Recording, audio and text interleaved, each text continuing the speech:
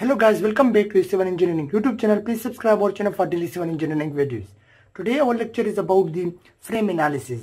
So in this lecture we are going to find out the support reactions, to draw the shear force diagram, and to draw the bending moment diagram for this frame. This frame consists of one beam and two columns, and this is being supported with the roller support and the hinge support. And these two columns have the same length of 8 meter, and this beam has a length of 10 meter. This beam has been loaded with a magnitude of 5 kN per meter. So this is a uniformly distributed load acting on this beam, while there is no load acting on the column. Now how to draw the shear force and bending moment diagram for such frame? Let's consider this support is represented by A, and this is represented by B. So in this will be the reaction RA, this will be the reaction RB. So to find out this reaction, we have to take the summation of moment. Let's suppose at point B is equal to 0, and we choose that the clockwise moment is taken as positive and the anti-clockwise taken as negative. So the moment at point B will be, the RA will create the moment about point B, so it will be clockwise moment, force multiplied by the distance. So R is the force and moment arm is this distance, the 10 meter. So RA multiplied with the 10, this will be the moment created by the RA, and also this force is creating moment, but this acting downward, so it will be anti-clockwise moment about point B. So it will be minus 5 into 10.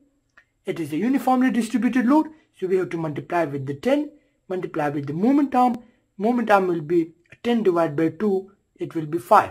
Because this distributed load will be converted into concentrated load, so concentrated load will be acting at the center. So at the center means that you have to divide the 10 by 2. So we have 5 meter here. So that's why we wrote it 5 here. Is equal to 0. Summation of all moment about point B is equal to 0. Now it's easy to solve. So we got 250, and RA comes out to be 25 kilonewton. So this is 25 kilonewton. Now what is RB? So we have to take summation of vertical forces equal to 0, and the upward forces will be taken as positive, the downward forces will be taken as negative. So all the upward forces is RA and RB, while the downward force is this 5 kilonewton per meter. So it is distributed load, so we have to multiply it with the length of 10 meter is equal to 0, because all the vertical forces are equal to 0. So we get RB, if we transfer this into the right side, 50 minus RA, where 50 minus RA is 25. So we get 25 kilonewton. It means that RB is also equal to 25 kilonewton. So this whole load is being taken by these two supports with the same magnitude, 25 kilonewton and 25 kilonewton.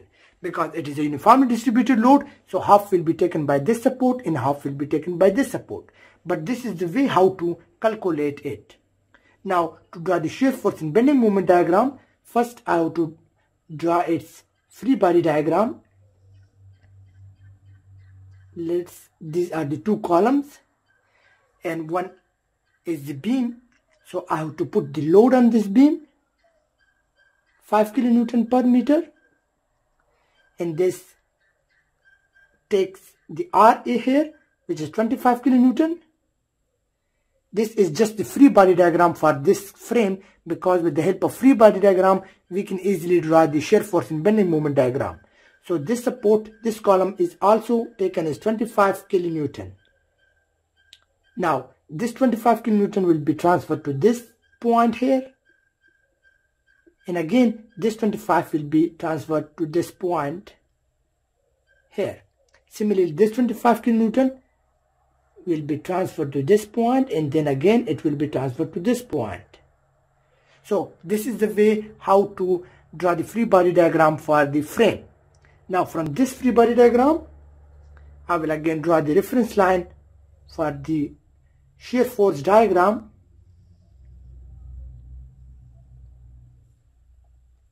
So now there is no load on these columns. You can see here there is 0 kilonewton load on these columns. There is no transverse load, so the shear force diagram will be also 0 for this column. There will be no shear force diagram. But only for the beam we have shear force diagram because we have the transverse load on this beam. So this 25 kilonewton is acting upward. So to draw the shear force diagram, this will be moving in upward direction up to 25 kilonewton. If I remove it here, if I write it here, so it will move up to the 25 kilonewton. This is 25. And then the distributed load acting in downward position, in downward portion. So this whole length of the beam is 10 meter. This is 10. So this is 5 into 10, 50. So this whole load is 50 kilonewton. So this whole load from this point up to this point is 50 kilonewton is acting downward. So we have to subtract 50 from this 25. So 25 is acting upward, and minus to 50, so it is minus 25. So it means we have to bring this shear force up to the minus 25, which is exactly is this 25. So this is acting upward, it will be positive shear force, and this will be negative shear force. So we have a magnitude of 25 kilonewton on each side of the beam. Now to draw the bending moment diagram, again we have to draw the reference line for this frame. And similarly, for bending moment diagram, we just need to take the help from the shear force diagram. So this to find the area of these shear forces boxes. This is a triangle. You can see here the height is 25 kilonewton, while this is 5 meter. Because there is a uniformly distributed load, so it will make this shear force 0 at the mid of this beam. So 5 meter is this and 5 meter is this, and the total is 10 meter. Total is 10 meter. So to find the area of this box, it will be A1 half base into height. Base is 5 meter and height is 25. So A1 comes out to be 62.5. So the area of this box is 62.5. So it will be 0 here and 62.5 at this point. Kilonewton meter, because the bending moment is the unit of kilonewton meter. Similarly, the area of this box, the height is 25 and the base is 5. So it will be A2 is equal to half 5 into 25 with a negative sign. So A2 will be equal to minus 62.5. So if we subtract this 62 from minus 62, so it will become 0. So it means we have 0 here at this point. So this is the bending moment diagram for this frame. So it is the maximum bending moment of 62.5 kilonewton meter. And remember, this shear force is a 1 degree line. The shear force is a 1 degree line. We draw it here like inclined line. It is a degree of 1. While this is a parabolic, it is a 2 degree line. Because bending moment diagram is always 1 degree greater than the shear force diagram. And the bending moment diagram for this column will be 0, and also for this column will be 0, because there is no lateral or transverse force acting on these two columns.